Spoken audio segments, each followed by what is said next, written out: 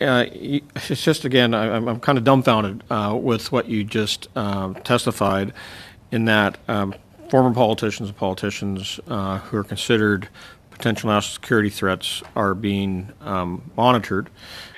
Some of the latest versions of the spyware employ what's known as zero-click versions. Cabinet ministers going to work for foreign companies that works directly against national security and national interests of Canada. Our society, and particularly our democracy, is under siege. Populist discourses, people using demagogy to try to convince people and to bring insecurity. So, in that perspective, I totally support the idea of bringing more control. Use of the Pegasus tool is recognized by the Council of Europe as a violation of Article 8 on the right to privacy of the European Convention on Human Rights. On a eu à surveiller des agents, des parlementaires, effectivement, parce qu'il y a aujourd'hui des parlementaires de tous les niveaux, que ce soit municipal, provincial ou fédéral, qui sont à la solde de gouvernements étrangers et qui ne travaillent pas nécessairement pour le Canada. A user, a government client of spyware, can simply issue a command and take over any device in the world, intercept and listen to any phone call. You can read emails and text messages, even those that are encrypted. You could silently turn on the camera and microphone. You can review all of the contacts. You can alter files on the device. You can access a person's cloud account. You can track their location. Make sure to like, subscribe, ring the bell, and share this video so we can get the word out. You said politicians of all levels have been monitored. We don't need to name names, but can you give us a number of how many in your experience have been monitored?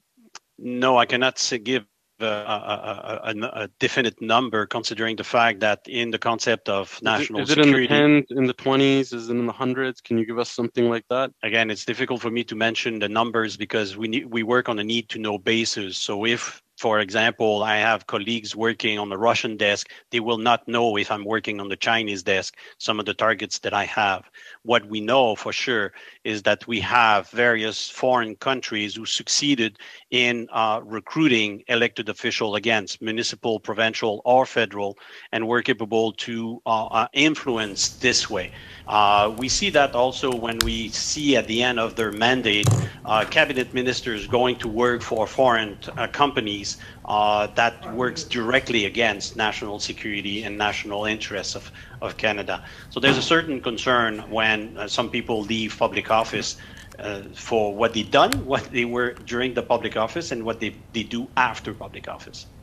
Very often also the politician or elected official, I like to say, are not necessarily the initial target, but they were actually came to the attention when we were watching foreign intelligence officers or foreign criminals or Canadian criminals being in contact with them. And it became a concern to either CSIS or the RCMP when these people demonstrated certain activities or certain actions that were questionable in light of their responsible office. Is it just being used on Canadians, or are foreign nationals also, are they using the same software on foreign nationals? To my knowledge, it's strictly on Canadians, but again, it's to be verified. I'm not aware of all the operational use. There is other form of surveillance that are done as well to track vehicles, to track individuals, other than with their cellular phones. So yes, there's a multitude of that. Not all surveillance equipment acquires information. Not all information is collected. Sometimes it's just to tag, quote unquote, a person or a vehicle or an object to be capable to follow that device that we are tagging. A bit too much